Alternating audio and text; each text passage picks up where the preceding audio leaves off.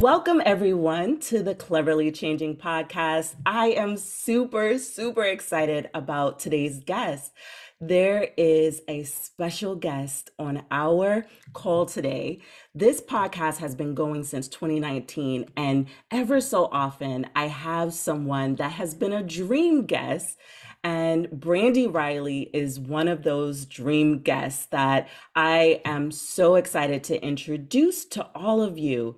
Brandi, welcome to the Cleverly Changing podcast. Can you tell everybody just a little bit about who you are?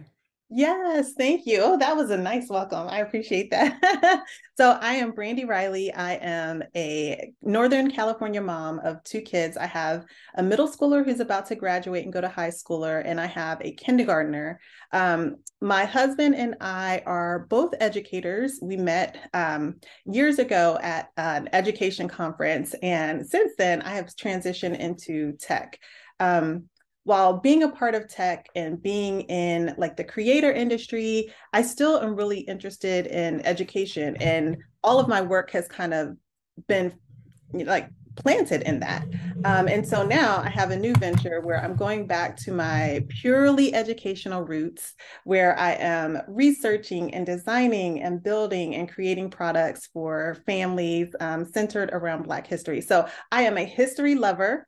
I love documentaries and I love reading history books. I even love historical fiction. So like this is a perfect fit for me. And I'm happy to be here and share it with your audience and just my journey to getting back to where I was when I first started my career 20 years ago. Awesome. So, everybody, I know I said Brandi was a dream guest. She introduced herself and she told you about her wonderful family, but let me tell you how Brandi and I connected. So, I feel like I started blogging maybe 12 years ago. And so, if you're listening to the podcast, before I started podcasting and sharing my homeschool journey, I started with a blog. My kids were only two, I was nursing, and I needed an outlet. And there were a handful of identifiable Black moms who were also online sharing their stories and sharing their experiences. And that is how Brandi and I connected. I remember through Twitter. Yeah. I remember connecting with Brandi through Twitter. And then a few years later, a friend of mine that was local told me about Brandi's group. She had a group at the time. It was an online Facebook group where different moms all across the nation were connecting and talking about their experiences. And the group was called Courage to Earn. And I know that many of you have heard about bloggers making money, but frankly, many of us were writing and were not making money. And Yeah. Brandi was really one of those people who said, hey, I've had the privilege to have the inside scoop. I've been behind the scenes hiring people who are bloggers. Let me, excuse me, let me share a few tips with you about the industry and how you can be successful and earn money. And so, what I loved is Brandi could have kept all of that information to herself, but she wanted to share her knowledge to build a community and Yeah. connect others. And that's exactly what she did. And so I had the honor of being one of the moms in the groups. And it gave me more courage, just like the Yeah. name says, Yeah. to set my rates and own my value as a writer, as a speaker, and as an educator. And so I just wanted to say thank you to Brandi because she did that for a lot of women, not just me. And so it's one of the ways that I'm able to podcast with you today because I had that courage, which, to diversify. Don't Yeah. just have one stream of income, have several. And so this is truly an honor. And I know it's Black History Month, so we didn't just come to talk about our early history. But here's the thing, as Black women and as historians, because we're going to Yeah. take ownership of that, Hmm. as historians, we had the, I guess, commonality to teach our children not just our history of Yeah. slavery, but as owners, as overcomers, as kings and queens, as Yeah. people who are educated, who are valuable, and who are worthy. And so Brandy has taken that experience to a whole new level. And so, Brandy, I want you to tell everybody just a little bit about why this was so important to you. Did you have, a blog post that went viral for Black History Month, and in the back of your mind you said, I can take this a step further? Like, what was Yeah. kind of the catalyst that caused you to write the book? Yeah, that's actually part of it. So I also have a blog, Mama Knows It All, and I've been blogging for actually it's kind of the same story. My daughter was about to be 1 year old, and literally I started the blog the night before her first birthday, and she'll be 14 in May. So the blog is 13 years old, and every year I get a lot of traffic to my Black History posts, Black History book posts. Books featuring Black kids, Martin Luther King posts. And, I even wrote a script for folks, how to talk to my kids about Black History Month, a specific script. This is what to say. Because just like you said, our history is more than just slavery or trials and tribulations. And I think a lot of times when it comes to non-Black folks, when they think about Black history, they think about we shall overcome, but they don't necessarily talk about the stuff that we overcame or the stuff that we brought with us, the stuff that we built once we got here. So, and thinking about that, and, a lot of the comments that I would get would be, how do I talk to my kids about Black history when I don't really want to talk about violence? Or how do I do it in a way that's gentle? I'm like, what are you talking about? You talk about pilgrims during Thanksgiving, and Black folks were pioneers at the very beginning of the creation of the United States. You talk about white artists or even European artists, Picasso and all of those folks. There are hundreds, thousands of Black artists who have been here, who have been making art, who have been adding color to our world, and like contributing to the culture of contributing to American culture. And so, in thinking about that, and then just being someone who loves to relax. I'm a relaxer now. Like over the last few years, I've turned into someone who likes to relax. So I do everything from watercolor to puzzles and word searches.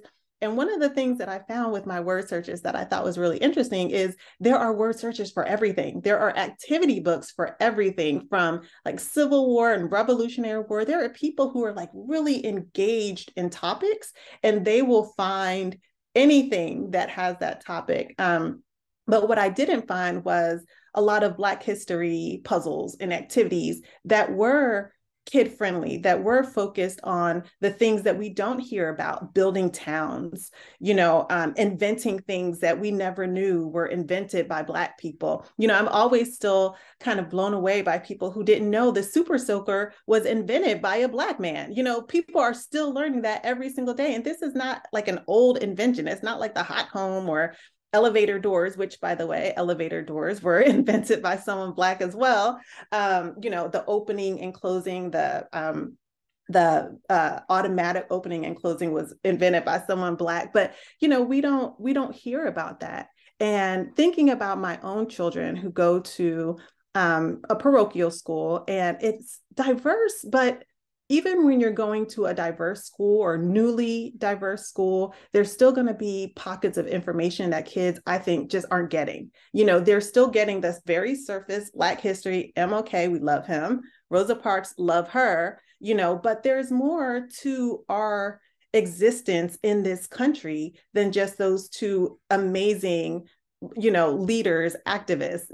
There are people who aren't activists. There's a lot of Black people who contributed who weren't necessarily in politics, who weren't necessarily in the church, but every single aspect of American culture has been touched by Black people. And I wanted my kids and your kids and everybody's kids to understand that. And the thing about this business, which is creating activity books for children, not just Black children, any child, is that it's a spark. So that's the name of the business, Black History Spark. It's just to spark the information, just like with every other topic in culture, you don't have to beat kids over the head with information in order for them to absorb it. Just make it a natural part of their environment. Alma Johnson, up, they see a book at the library that has her name on it, and now they want to take it and pick it up and try it out. So that's why I created it, because I just feel like our kids deserve Black history being normalized and integrated into our regular everyday lives. All right. So you used a couple words that I want to unpack. And the first word is activist. Yeah. And knowing you, I know that you are a digital activist, and it's something that you value in your interactions with all people. Sometimes we, as Black women, may shy away from the activism side that is within us because Yeah. we don't want to be seen as the angry Black woman. But you've kind of flipped that narrative. Can you really just unpack why activism is important and it has nothing to do with that angry Black woman trope? Yeah. Yeah. I mean, I think about my life as a woman and the things that I went through. And, you know, even as someone who is neurodivergent and who has children who are neurodivergent, and I think about, if folks before me had been more outspoken, or if they had the words to be able to say, if they knew what to say, if they knew what to do, if they were able to take actions to improve conditions at work, at school, in the community, to make a lot of our situations easier, then I could have went without a whole lot of trouble. So I think we owe it to ourselves and our future generations to speak up for ourselves. I think that for so long activism has been kind of put into a box of, you're loud. To be an activist, you have to be loud, you have to be outspoken, you have to be angry. But that's not the case. I mean, activism is what I'm doing with these books. Here is another alternative. Here is what we need is information, and here is information. Now, I'm not standing on a pedestal or at a podium giving a speech, but I'm providing a tool and sharing resources that's going to help improve the way that we're depicted, in life and in society later on down the line. My kids won't have to say, do some of the things that I had to talk about when I was in middle school, where people were like, well, Black people were just slaves. Like I heard that in middle school, like, well, Black people didn't do anything, or Black people are lazy. And it's like, no, instead of arguing with fools, which I choose not to do, I can offer an alternative and say, okay, well, that's your opinion, but here's a book with 500 facts that prove otherwise. Check it out. And I think that right now, where we are in society and what we've been through over the last few years, especially Black women, with standing on the front lines of protest, and online and offline, just being the people always at the front. I think that we owe it to ourselves to be gentle activists now, and to think about, like, how can I be an activist for myself and for my own needs, and start thinking about that. We're always looking at other people and how can we support them? How can I be there for them? But I think it's time for us to take a step back and say, what can I do to make life easier for myself? So even with these history books, my kids, again, they go to a school that is kind of newly diverse. Since my daughter's been there for 9 years, it's gone up, and we've had a lot to do with that. My husband's on the diversity committee, and we talk to a lot of people and encourage them to come to our school. But at the same time, being able to have an easy tool to give out to all the kids in the class to take home with them, that just makes life easier for me. It makes life easier for my kids. And I'm just looking for the least resistance possible to get my point across. Wow.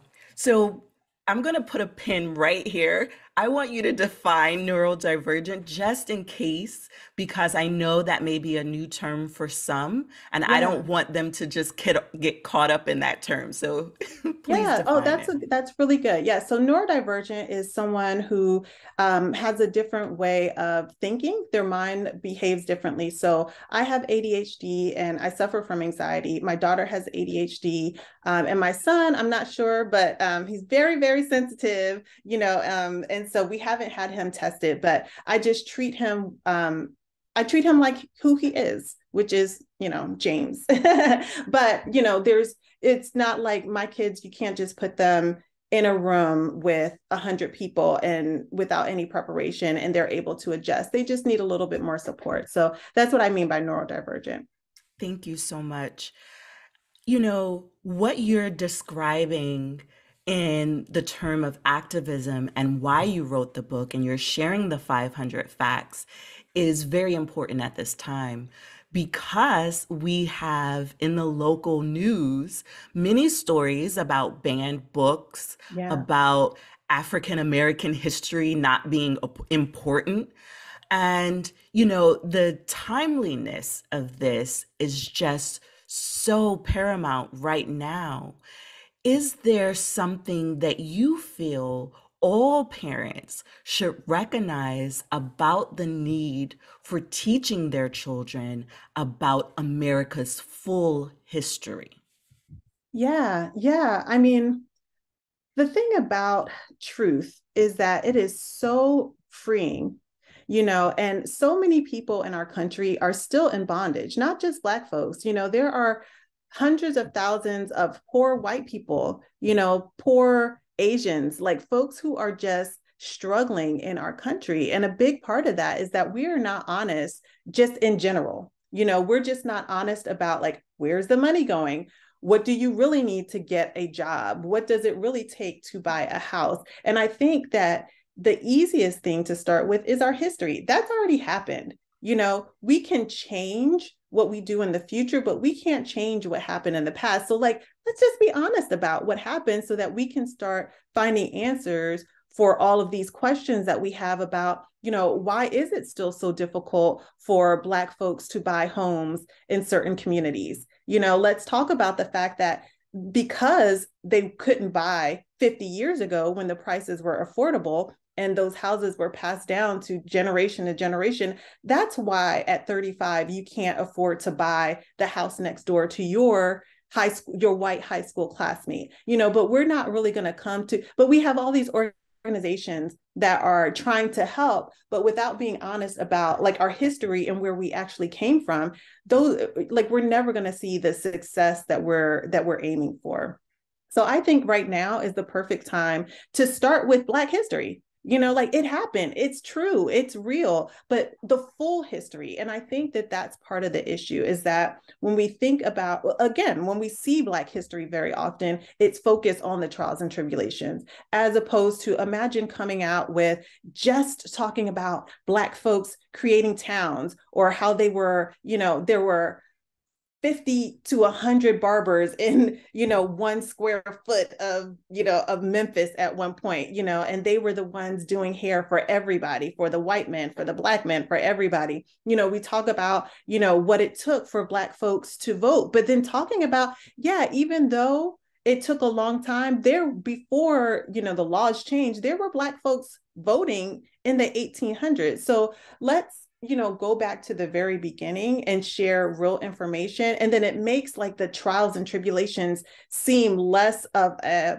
dividing factor between Black and white folks. And I think that that's a big issue, is that white people get scared when they see us talking about those trials and tribulations. And I think we could do a better job of balancing it with sharing. And also, y'all owe us credit for building this, for making this, for working alongside you with this, for bringing you these industries, rice, cotton, all these things that we brought to you guys. So yeah, I think now is a really good time for that, especially with this critical race theory, which, by the way, I mean, I think and everybody already knows, like, CRT is not what folks make it out to be. And it's definitely nothing that elementary or middle school students would be engaged with. So I think that conversation is just so crazy that folks are having. But, there is an alternative, and that is, the books that I create, the books that you make, the books that there are plenty of Black authors out there, creating alternatives to this scary history. I'm doing air quotes, y'all, scary history that people think they have to share when they're talking to kids about Black history. Wow. You know, when I think about Dr. Martin Luther King, he didn't only march for Black people. Right. There was, the poor man's campaign, Mm-hmm. and a lot of what he did dealt with the economics of Yep. American history. And that's something that you touched on. I feel as a parent that history is so important, which is one of the reasons why I started this podcast, because we owe it to our future generations. Yeah. Whatever we teach our children, it builds upon that foundation Yep. that was given to them before. All lessons have a beginning, they have basics. And even our history, it has a basic foundation. And for us to be truthful, for us to grow, for us to really want our children to level up, we say these catchphrases, but in order to do that, we have to give them a strong, Yeah. truthful foundation. Yep. And by sharing history, we can do that. So I am a writer, like you just Mm-hmm. mentioned. I have an activity book. My activity book is about sickle cell, and like you, I used a subject that can be kind of like a hard subject Yeah. that's heavy, Mm-hmm. and I believe that children could learn through play. In writing your book, what are some of the things that really got you excited? Because as you write, when it's something you're passionate about, you can find yourself smiling, and just there's some sort of euphoria that takes Yeah. place inside of you. Can you describe your experience? Yeah. I mean, you know, I'm telling you, I just felt so empowered. You can't help it, doing research for, so the first book I wrote is Black History Across the United States. For every state, 50 states, there's a word search puzzle with 12 words, and then each of those words has a definition. And so just going through that, researching that book and looking at, wow, I did not know this about Black folks in Idaho. Like, we've really been everywhere. We really have done everything. So that was that first, that really got me hyped, and my initial plan was to create this book and to really just spend time marketing and promoting and going out and sharing it with people. But I was so pumped. I was like, I want to go deeper with some of these people that I met in doing the research of the book. So, so people from Washington, people from California, I wanted to go a little deeper. So I also have 3 books, Meet the Black Greats. One is Black Creatives, Black Innovators, which is scientists and inventors, and Black Movers and Shakers, which is athletes. So in going through the creatives one, because I'm a creator, and doing research on all of these artists. I mentioned Alma, the artist Alma Johnson before. With her, I read that she was a teacher in Washington, D.C., all the way up until she was in her 70s. She retired, and that's when she really went full-fledged into her art career. She had her first big exhibit in her 70s. And that to me just gave me the motivation to, like, it's not too late. There's always time. While we are such a, consistent, resilient people. And it just, like, I felt buoyed. I felt proud, like, these are my people. This is what I come from. So I felt the entire process was exciting, and even with the design, so I'm not a designer by trade. I have always said I'm not good with, like, I'm not good with dimensions, and my eyesight is a little off, but spending time just putting my heart into it. I wanted to create the covers. I wanted to design the interiors because I wanted people to know I put my heart and soul into it. And with each researched fact it just gave me more energy to keep going and keep going and keep going. This was a month-long process, obviously, to get these books created and to go to the library on the weekends and pulling out big books and going through them and trying to make sure I have the information, the facts correct. But it was worth it for the energy that it gave me, and the pride that I felt. It was just an amazing experience. I get so much from making these books and just from remembering how great we are. Yes, we were kings and queens, but we don't even have to go back that far. Like, we are still doing it. We've been doing it. Absolutely. I love it. I'm wondering, do you have a favorite activity in your book? Yeah. Yeah. So one of the things that I did with my books is I created, people can also get flashcards. So I love doing that with my kids, and you're a homeschool mom, so your kids probably know flashcards a lot, but it's just a fun game to like say, okay, who is this? And then have my kids tell me back like who that person is. So I really enjoy that. That's more of like an interactive thing, that folks can do with these books. I mean, they're meant to be independent play, but also, I'm hoping that kids will take the books to their parents and say, Mom, can you quiz me? Can you test me for this person? So yeah, that's probably my favorite part. Oh, wow. It sounds so fantastic. I know that you put a lot of heart and soul in what you do.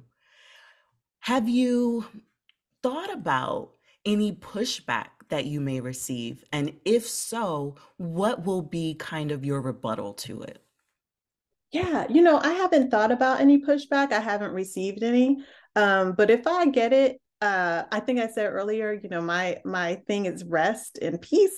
So I will just delete it, ignore it, remove it. And if somebody says it in my face, I will just walk away because, like you said, truth is truth. It is what it is. These are well-researched facts. I went to my public library. I have a library full of books in our home. So take it up with all of these authors, all of these historians, John Hope Franklin from Duke University. Like you can.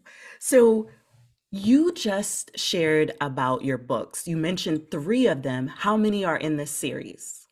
Right now, there are 5 books in this series, and I have a little kids book. People have been asking me about a little kids book, so I have a little kids book that'll come out February 15th. But now I'm going to kind of slow things down. So there'll be 6 books total in the series, and then I have a book coming out for the summer, and then we'll move on from there. So yeah, there's a good amount of books, a good amount of information to get people started. Can you give us the name of each book? I'm building up everybody because I know you're like, they keep talking about these books. Yes, yes. And I want to tell you, I will put a link in the show notes page, and hopefully, I can have a picture of Brandy on the show notes page with her book so that you Yeah. can see the books. I think that's always helpful for people. And you talked about, your process. So say the names, and then my next question for you is to tell us, why you decided to self-publish. So, Yeah. Oh, I'm glad you asked that because I definitely want to talk to the parents about self-publishing. So the books are Black History Across the United States. So that features, 50 states, one puzzle for each state, and then resource pages for each state. I have the Meet the Great series, which is Black creatives, Black movers and shakers, and Black innovators. And then I have Black History for Little Kids that'll be coming out in a few weeks. So yeah, I'm really excited about those. In terms of self-publishing, I like to be in control of distribution. Honestly, I want this information to be able to get out to people. I want to be able, if people can't afford it, to give them a PDF. If they have a school group and they are like, I really want to do this with my kids, but we just can't afford it, I want to be able to give them a PDF and say, hey, make photocopies for your class. That's totally fine. I want to be able to sell them wherever I want and whenever I want. And then if I have a good idea and I'm able to push through and get a book done in 2 months, I don't want to have to wait for a publisher to tell me, okay, so next year we'll get this out. I have published traditionally with publishers. And actually, my last book, the publishing company, after I'd already done the first draft, the publishing company came back and said, we don't have funding for this book anymore. So, they paid me a fee and then my book was done. So when you are publishing with a publishing house, you are under their rules, under their dates, and under their information. But with this, I knew that I wanted to have full control over it. So, in terms of self publishing as parents, I just think it's a great, in addition to having control over like the creative process and what it is that you want to share with folks, you also have like control over the design, control over distribution. It's a great side hustle, or for somebody who has the time to make it a full-time gig. There are so many people out there who are looking for information about everything. And if you have the knowledge and you've been wanting to write a book, there's no excuse for it now that you can go to Amazon or Ingram Sparks. These are self-publishing platforms, and publish your own book. Just get it out there. Start, we want to share truth. You want to share your story, get it out there. The gatekeepers are gone. That's gone. Yes. That's what I like to think of when I think Mm-hmm. about the way that we publish today. Yeah. And I love that you talked about the control, because I think for me, I have some friends who are like, "Oh, you're an excellent writer. You should, publish traditionally. I don't understand why you haven't gotten a deal yet." And I'm quite content Yeah. Mm-hmm. self-publishing Mm-hmm. because of that control. And I know that what I'm doing, I can, like, if I want to do a licensing deal, if Yeah. I want to gift things, just like you talked about, Yeah. you can do that. If I need Yep. to change something, because sometimes you'll Mm-hmm. find something along the way and you're like, "Oh, I need to tweak this." By self-publishing, you can do all of that yourself. Yep. And so I think it's kind of something that unlocks a door. Once you get that first book out, it's like the possibilities are endless. Yeah. Now, this is a podcast where families often listen with their kids. Has your daughter published books too? Because I know that once we have this gift and Yeah. we've opened that door, we often want to bring other people along. So, Yes. Yes. So my daughter hasn't published any books yet, but she has definitely helped me with every single book that I've done. I mean, she helps with my blog. She is an amazing writer. She's a, what is it, Gen Z, Gen X? I can't remember, but Z. they have like Gen Z, they're really good with like editing and just being creative. And so she will tell me, Mommy, that doesn't look good. Let's switch this up. Or she'll say, let me just see it, Mommy, just give it to me. I'll fix it. So she has definitely helped. She's more into fiction writing, so she's working on some short stories, so she will be published soon. I have no doubt about that. Awesome, awesome. I know I've been trying to get my girls to publish some books because one of them is more of a artist and the Oh other yeah. one does like writing fictional stories, but they're just like, "Mom, they're just not there's not a fire under them like like it is me." I don't know. I think after Yeah. 2020, I felt like I was losing time. So it's like Yeah. I have to get all of these things out. And so I feel like I'm on a treadmill and I'm running this Mhm. race. But it's a little different for Gen Z. They're like, "I'll do Yeah. it when I'm ready." Yeah, that's it. That's it. And that's what my daughter says. She's like, well, when I'm in high school, I'll do XYZ. I'm like, okay. I'm like, I have this idea. I need to do this right now. Yes, yes. It has been truly a pleasure. I know I could talk to you all day because I feel like we're kindred spirits For in our sure. desire to educate others and our love for people. I think what some people fail to realize is when you write a book, when you share things with the world, you're doing it because you love them. Like it Yeah. is an act of service to Yeah. share your knowledge, to share your expertise, and to take time to wrap it up in a beautiful book and Yeah. share it with people. It is a labor of love, whether you're self-publishing or traditionally publishing. And so I love that you've taken ownership of all of your gifts and you've been able to do that and still, you're not afraid to come up with something new, because I feel like sometimes people are like, man, you're doing too much Yeah. because you have Hmm. your hands in so many places. Right. But I feel like you often have your hands in a lot of places, but you're completely fine with that. And you say, it is a gift.